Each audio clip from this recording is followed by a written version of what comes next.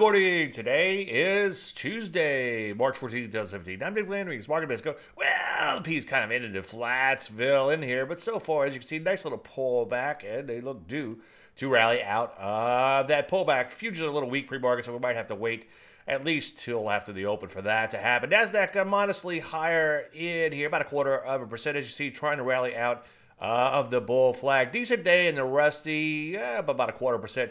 Also, back to chart a little bit out, and you can see still stuck in this range in here. You know me, I like to get out of this range and not look back for a while. Some areas still look kind of dubious in here, such as the energies and also the REITs not looking so hot either. But for the most part, though, most areas are hanging in there, especially health services and anything technology related, or I should say most anything technology related. As you can see, software breaking out to new highs, semiconductors breaking out to new highs.